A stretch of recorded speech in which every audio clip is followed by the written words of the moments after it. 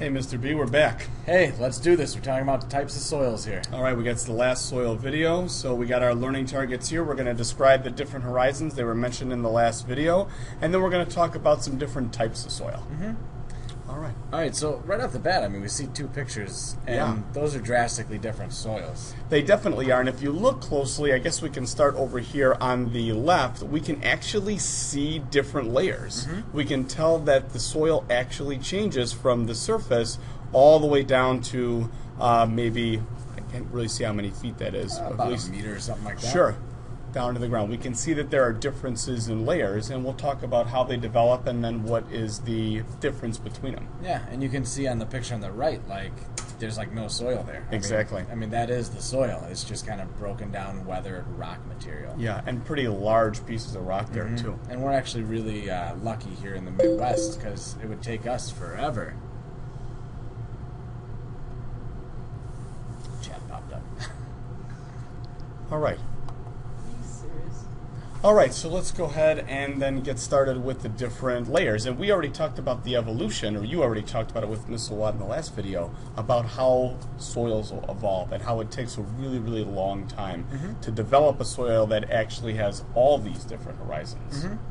And so, starting from the top, sounds like a good place. Start from the top. We got the O horizon. So it's rich in organic matter. It's broken down leaves, sticks, dead worms, poop, all kinds of nasty stuff. All kinds of organic matter in there.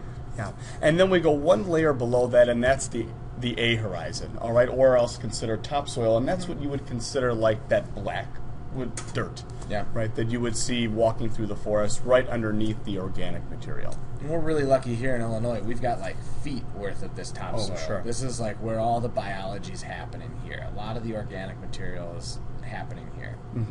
And this E horizon's the weirdest one. Okay? Yeah. E horizon, they call it like a transitional horizon, and it's where the process of eluviation is taking place. And all that is, it's just moving material from the A horizon to the B horizon. Yeah, and that doesn't exist in every horizon. I think it's the last one to develop, right? Yeah, typically it's only found in really mature soils where you've had a lot of time to move stuff from the A to the B.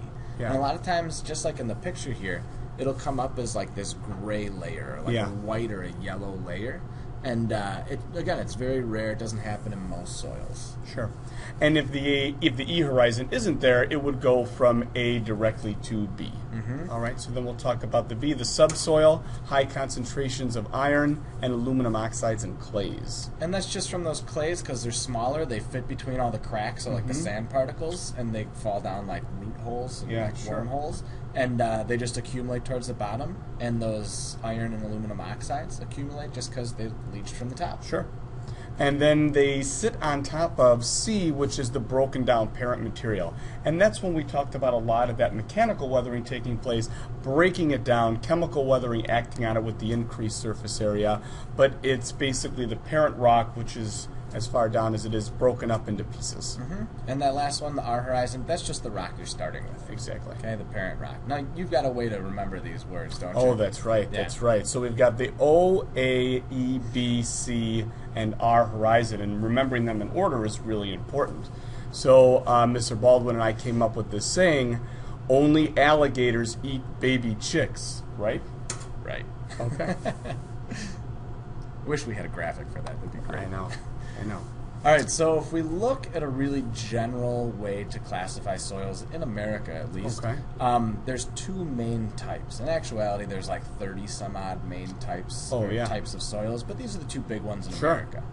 So if you take a look, there's that dividing line right down the middle of America. And this is about where the line where to the east we get more than 30 inches of rain per year. And to the west we get less than 30 inches of rain per year. Got it.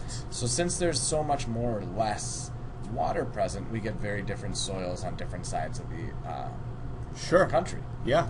So that eastern half is going to be something called the Podelfer soil. Okay.